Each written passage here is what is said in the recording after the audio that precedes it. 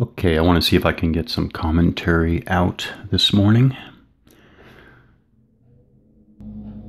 This is, I guess, the only introduction necessary, as this will be a completely unrelated or unstructured collection of different topics.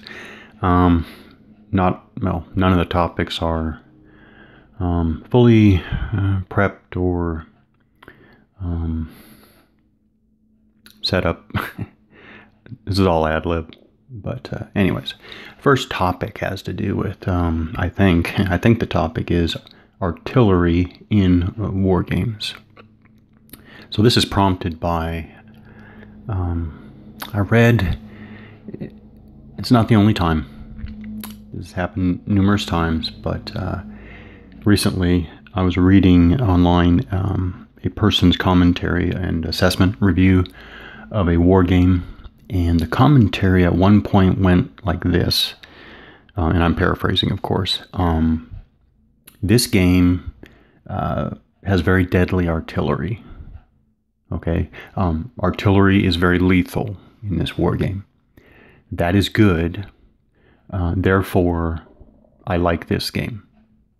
So basically, the idea is this war game. In this war game, artillery was very lethal, and so therefore that, in this person's mind, was a reason to like this war game, and to, I guess, favorably review this war game. And, well, to say the least, it has, this is one of those comments where,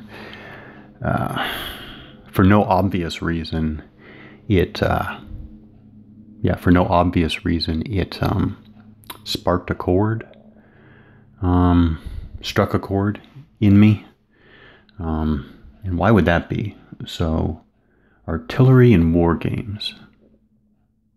Before I even get to artillery in war games, I think I just want to say,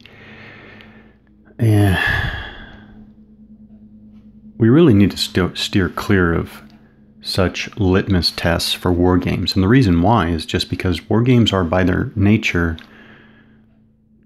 too complex to really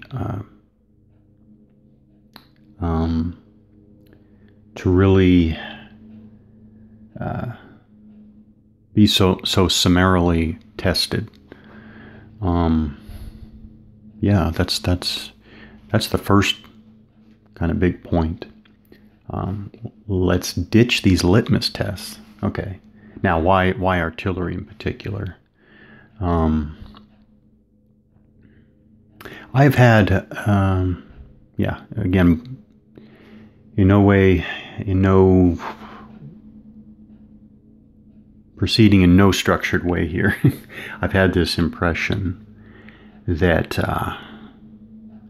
war game design, and when I say war game design, that always, or I should say so far, I've realized that when I say war game design, I don't just mean the designers, I mean war game players, because I believe that there is a very real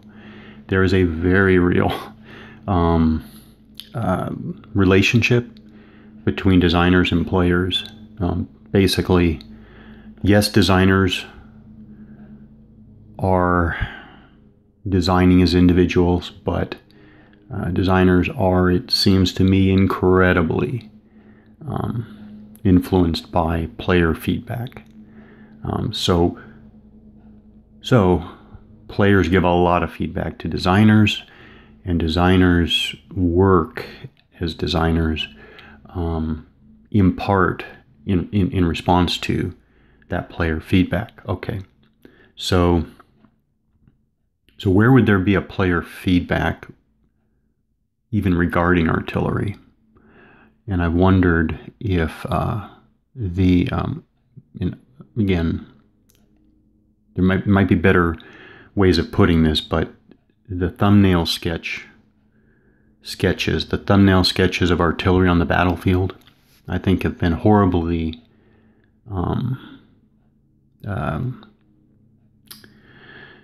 warped by popular historical accounts of artillery during the First World War. To put it bluntly, I think too many people in general have or I should say, not people in general. Generally speaking, I think people have too much of an impression of artillery that's colored by what is pretty obviously a very unique experience of 1914 to 1918. And then wargamers, I think, are just ramp this up a few levels with access to popular histories. And then if you want to go up one or more levels from there, academic history, yes. Obviously, academic history has dealt with artillery lethality during the Great War II, but I'm figuring a lot of wargamers stop at the popular history level, and so there is this feedback, basically, of popular historical accounts and even just simply impressions of artillery during the Great War influences wargame players. Wargame players are through the feedback loop influencing designers, and so the end result is artillery on the battlefield is too skewed towards the peculiarities of 1914 and 1918. And why would this even matter to me? Okay, I cannot stress enough how I'm just feeling my way forward here, and I could take a huge misstep. No problem. I'm always happy to revisit issues.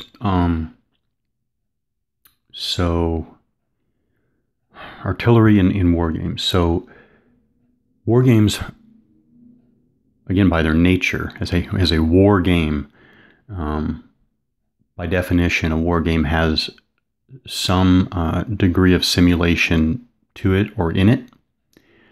I don't expect everybody to, I'm just dropping that out there. I do not expect everybody to immediately agree with that, but I think by definition, a war game, by virtue of the connection to something real like war, means that game has some degree of simulation in it. And simulations, a simulation is a construct of various things, but in part a simulation is made up of different models. So basically artillery is modeled in a war game. If there's artillery in a war game, it's a model of artillery on the battlefield. And so now we're down to the model of artillery in a war game. And underneath every model is a theory. Whether that theory is explicit, whether that theory is even accurate, whether that theory is even internally consistent, underneath a model is a theory. So when a designer puts artillery in a war game, there is an underlying theory behind that model of artillery. So where would that theory come from? If you have a war game, let's say, designed for a period that has extensive historical records, designed by, let's even say, a designer who served in the military as an artillery officer, a battery commander, an artillery battalion commander, that designer could easily, the theory going into that model of artillery in the war game could be very closely aligned with the theories that make up artillery doctrine. For example, it doesn't have to be that. I'm just giving one example of where the theory might come from that's underneath the model of artillery in the simulation part of a war game. Or the theory could come from, on the opposite end of the spectrum. The theory could come from a handful of Hollywood war movies, maybe. And I guess there are tons of different, examples in between those two extremes. So again, why does this matter to me? If you accept that war games have a simulation component, the simulation component is made up of one or more models, and underneath models are theories, and theories can come from the theories can come from the real world, or the theories can come from pure fantasy, pure fantasy is an okay way to put it, but the theory could come from an abstract theory, I guess. It could come from, I guess, a made-up theory. A made-up theory is still a theory, but a made-up theory would be different than a real-world theory. And I'm not saying there couldn't be deep, connection, overlap between those two, but basically, real-world theories versus made-up theories of one sort or another. So, if you accept all of that, when you are playing a war game, which is kind of my first point, when you are playing a war game, whether you realize it or not, you are teaching yourself something through the underlying theories. Now, don't get me wrong, this is not some type of, I am not referring to anything subliminal. I'm not referring to anything nefarious. It's perfectly possible to play a war game and to more or less see the underlying theories and not accept them, but you can still play the game. You can still, you can still play the war game, enjoy the war game, and you can see the underlying theories, and you can, essentially reject the underlying theories, but I'm saying that is also a process of learning. So whether it's obvious or not, whether it's realized or not, you're playing a war game. Again, if there's this link between simulation to underlying theories, then you're teaching yourself something about the subject matter, and the subject matter is primarily war, and then from there it's whatever historical period, context, etc. But you're teaching yourself something. So does it matter? Does it matter what you're teaching yourself? And it does not automatically matter. It depends. Depends on if it matters, and for some it matters more, for others less. There are various ways of looking at that. But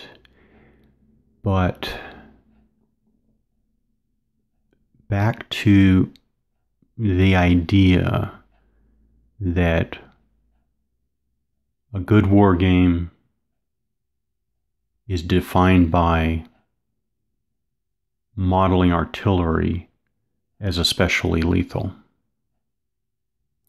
So no doubt I've wrestled in my own mind with how to kind of get to the heart of this whole issue.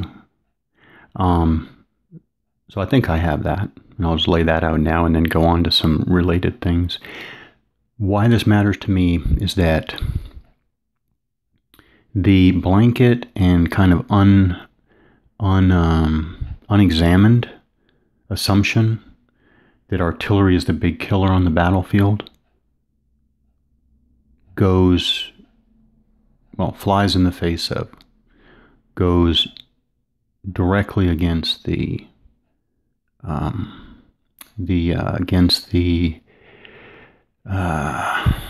don't know how to put it, but it flies in the face of what I communicated to my soldiers. And I guess I have to leave it that way, because this is not like in any official sense, okay? But unofficially as especially as a platoon leader in Iraq, secondarily as a company commander in Afghanistan, but definitely as a platoon leader in Iraq, 2004. Again, how I communicated with my soldiers about basically how to survive on the battlefield, right? And in communicating how to survive on the battlefield, you have to talk about threats, and you have to talk about risk, and you have to talk about, probabilities, right? So again, I'm going to try to put a fine point on this. Even though in Iraq, as a platoon leader, I was actually a Bradley platoon leader at that point. Okay, so I'm sorry, I was a Bradley platoon leader before deploying. When I deployed to Iraq, I was a support platoon leader with trucks and Humvees, later up-armored Humvees. So our vehicles were mounted with 50 cals, Mark 19s, 240 Bravos. Okay, so basically, it's the 1st Infantry Division. It's a mechanized infantry battalion. So this is mechanized infantry. So even though at that time I was with the 1st Infantry Division, mechanized infantry, my upbringing was really in the light infantry with the 101st. So in my upbringing as an infantryman, I learned from my mentors, do not fear artillery on the battlefield. Okay? Do not fear artillery on the battlefield. And that's what I, in turn, communicated to, the generation of soldiers that I was privileged enough to influence. So to see war games boil this all down to... So now let me talk about this war game treatment of artillery. If artillery is treated as the big, powerful asset,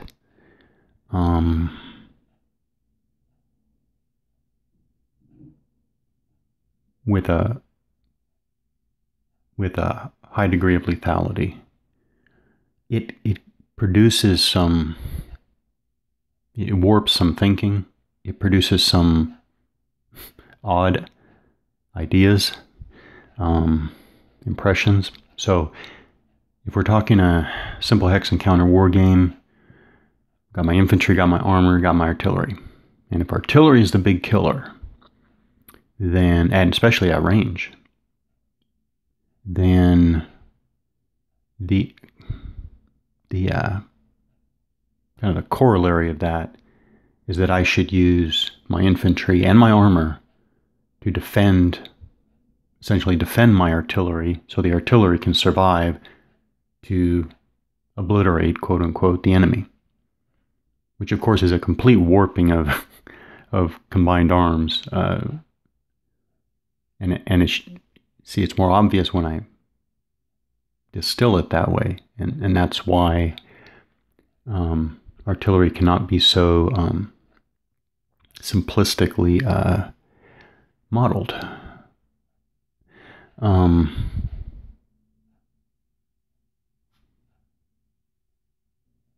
Okay, so I know I run the risk of falsely implying, or not falsely, incorrectly implying that so many war games so overblow the strength or lethality of artillery. And that's not what I'm trying to say, and then that wouldn't be very defensible. But still, there are games where, again, they still warp the role of artillery, which warps ideas of combat, of combined arms, which warps the underlying theory of combat. For example, when gamers think, again, when gamers have this expectation that artillery should be so lethal, because after all, didn't artillery pound the Western Front during the First World War into, fine sand and dust and mud?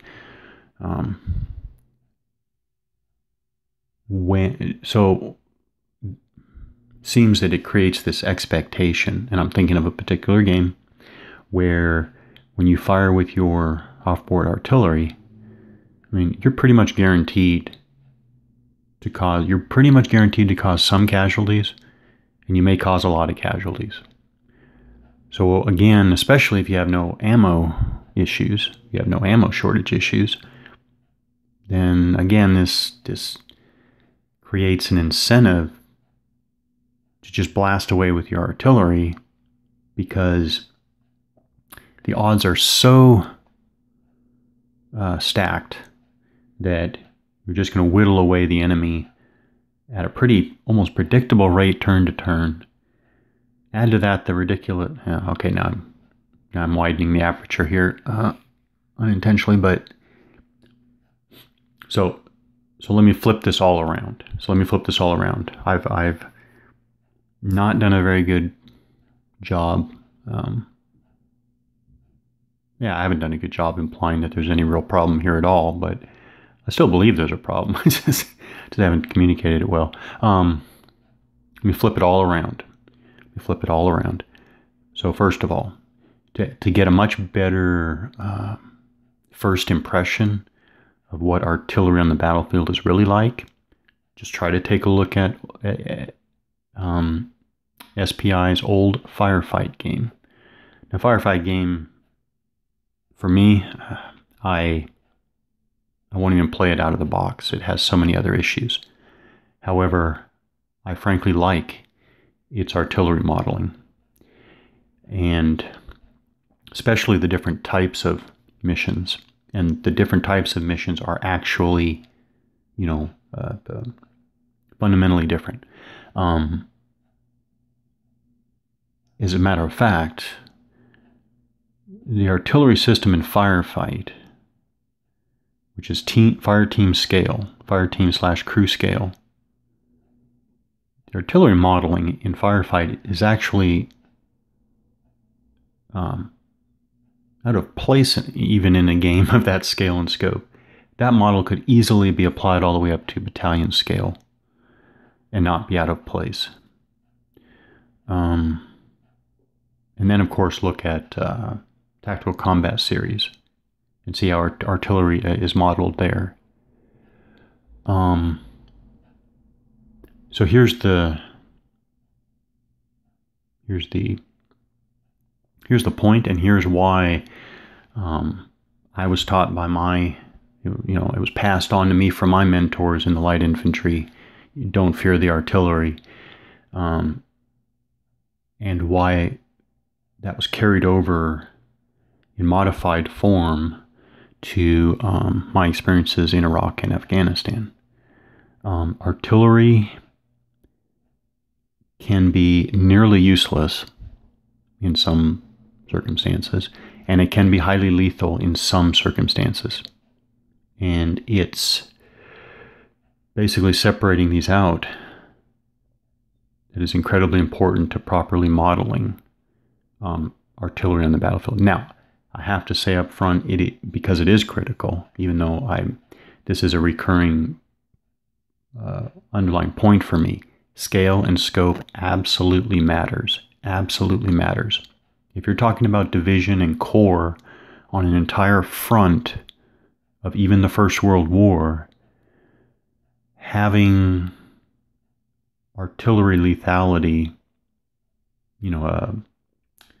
a high-profile component, a design component, can be perfectly fine. Or it can be justified.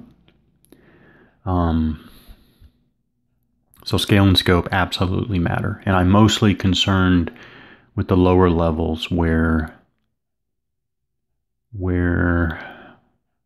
these different theories. So now we're talking about theories of infantry combat, theories of armored combat, theories of indirect fire combat, where these can be meaningfully differentiated and seen. So I am talking about the lower tactical levels. And artillery And by the way, let me throw another thought experiment in here to try to make the reverse argument. For example, artillery. Artillery was seen to be successful enough during the First World War that artillery proliferated across the different armies. So, again, as a thought experiment, imagine a modern army where, let's just take that to the extreme. Let's basically organize our entire army into different kinds of artillery units, right? You have short range, direct fire guns, all different types of mortars, howitzers, self-propelled artillery, but basically an army of artillery. And we're talking about you might have light artillery, you may have air-droppable artillery, all the way up to fully armored, fast, self-propelled artillery. But still, an army of artillery, an army that relies on indirect fire, basically.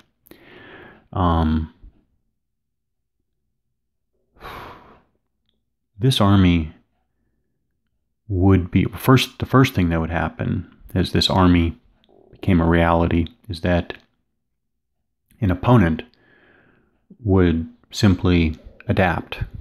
And an opponent would look at this army, analyze the underlying theory, call it theory of victory. It starts with the theory of victory at the very top. A country that did this would say, artillery is so lethal, and artillery can be so lethal at such ranges, and indirect fire is, the stronger form of warfare. And so, therefore, this imaginary country, their theory of victory would be, we will win on the battlefield because we will destroy from a distance through indirect fire of all sorts. And the pure, and then underline that, the lethality of units, of artillery units, is such that we can maximize our potential lethality with an army of artillery. And an opponent would analyze this, find the weaknesses, and adapt. And bottom line is, after an opponent has adapted, again, this is thought experiment, you pit those two armies together on the battlefield, and I am proposing, I am speculating that army of artillery would fire away day and night, pulverize the ground, just launch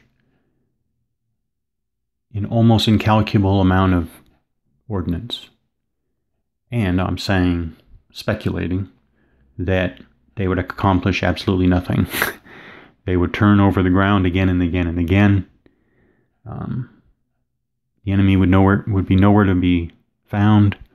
And through another theory of victory, the opposing army would take down such an imbalanced army, and by extension, an imbalanced theory of victory.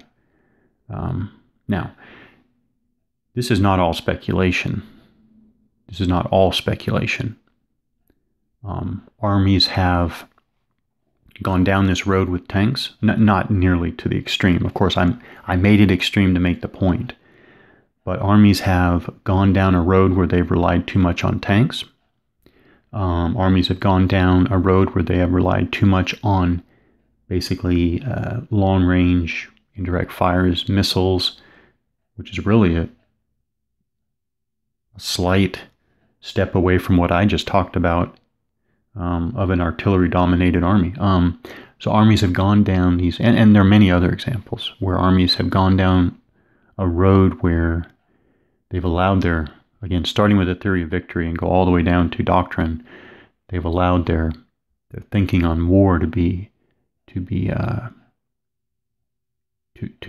become imbalanced and have and expose major vulnerabilities, etc., etc. So it's not entirely entirely speculation what I'm talking about here. So back to artillery and war games, and at the lower tactical levels that I'm thinking most of, basically artillery is hard to employ. And if it's easy to employ artillery in the war game, right there we got a problem.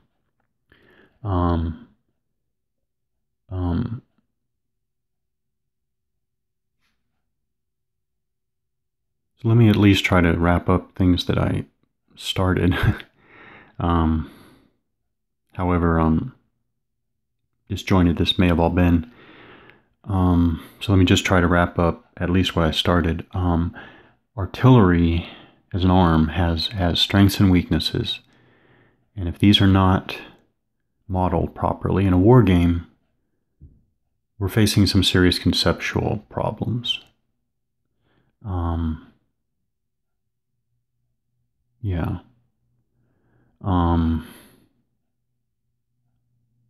Artillery simply is hard to employ.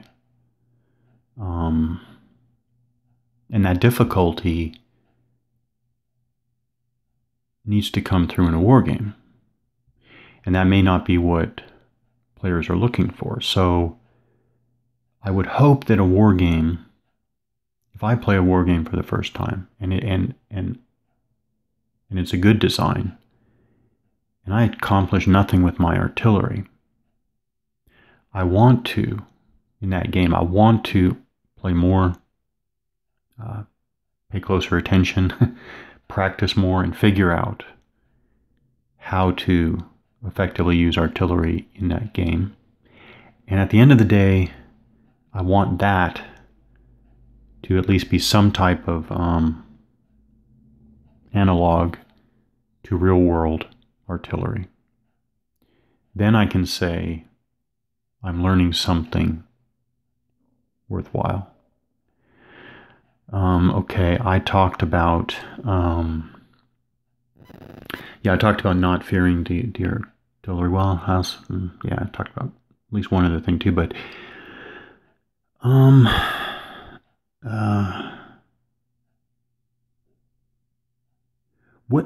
what the idea of don't fear the artillery sounds like don't fear the Reaper, right? Don't fear the artillery.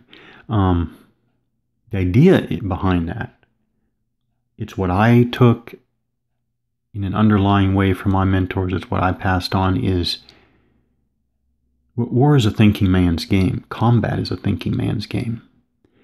And that's what I definitely communicated directly to my soldiers. Combat is a thinking man's game. War is a thinking man's game.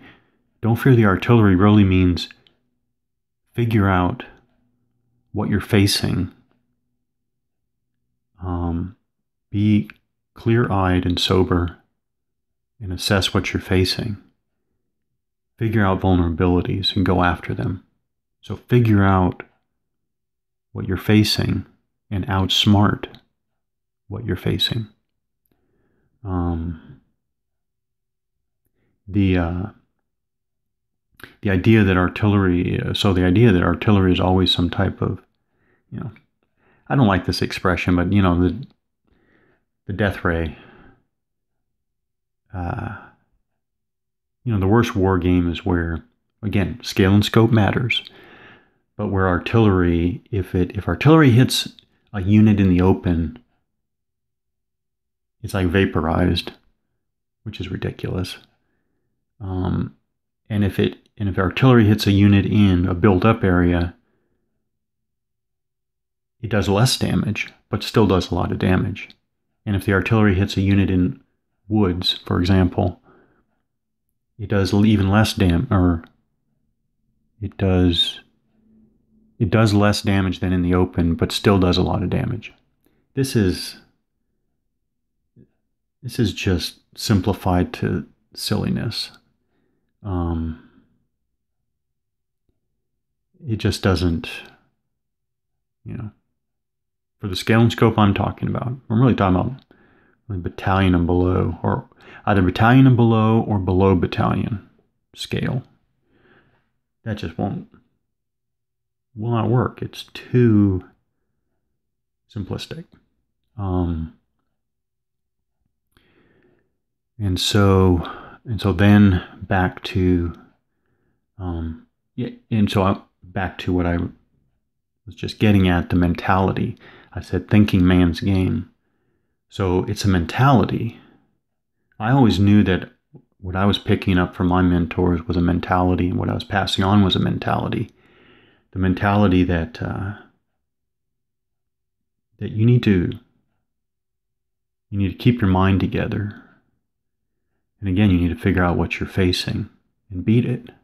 And to do that, you got to be smart. You can't be fearful. So, what does this mean in more practical terms? So let's take artillery. As a platoon leader, and I think this builds off of what I just said, and it has to do with artillery. The weapon system is only as good as the human opponent you're facing. Kind of one-off lucky shots. Of course they happen. Of course they happen, but that's not combat. That's not war. That's not in the picture. So the kind of one-off lucky shot thing, discount that. The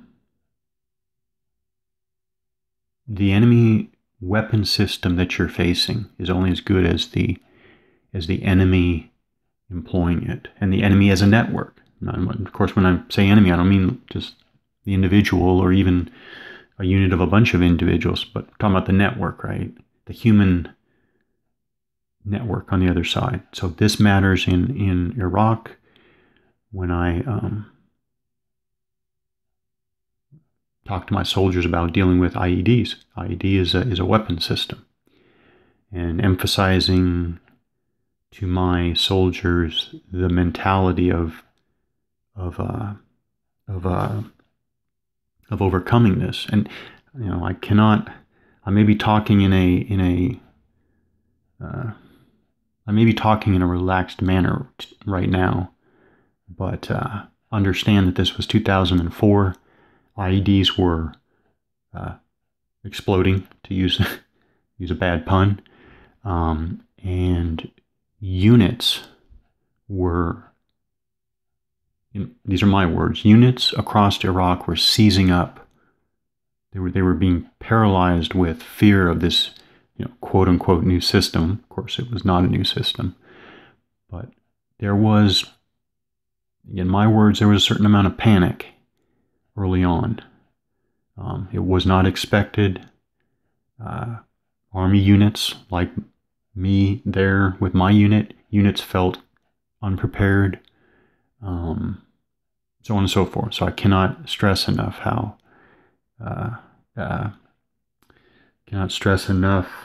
it was a serious issue. However, me as a platoon leader dealing with my men, in my battalion, in my brigade, in my division, it was still a mentality of we're going to defeat the IEDs by defeating the enemy. And by the way, I should say that it perhaps, I don't know, maybe it helped my credibility that my vehicle got hit with an IED very early on, not very early on, but early on in the fighting season. And when I showed my soldiers my reaction to that, okay, an IED on my vehicle, against my vehicle, the ability for me to show my soldiers how to react and how to handle that was, you can't overstate the teaching moment. It's a ridiculous way to put it, but I know it had a huge impact on my soldiers to see it. It was like, no, literally, it was like it was like opening a door. It was like releasing a huge amount of pressure. It was like, it was like opening a pressurized chamber. And it just let out all of this fear, panic, and so on and so forth. So anyways, this is what I mean when I get back to kind of the personal level of looking at war. Well, it does come down to treating war and looking at war as a grossly simplified game, and all the problems that causes. Incorrect impressions leading to incorrect assessments, leading to difficulty understanding history. That kind of cascading effect. So the counter is, so I've said that, now let me talk about the counter. The counter is really just be clear-eyed, be sober, look at what things really are, and assess them for what they really are. So when I was a company commander in Afghanistan, and I was planning and leading operations for units going against, an unknown enemy, quote unquote unknown enemy. I don't like that expression, but an insurgent enemy. The ability to to get your soldiers to do that includes the ability for you to convince them that you understand what you're facing and that you know how to overcome it. And to do that, you have to understand what you're really facing. So to back up again, when I was a platoon leader, and I passed on the mentality again of don't fear the artillery, it was look at what artillery really is. And it's not a great obliterator. That's a mental fear that you can that can seize up your thinking. All right, I'm running out of power, so I'm going to leave this topic for now.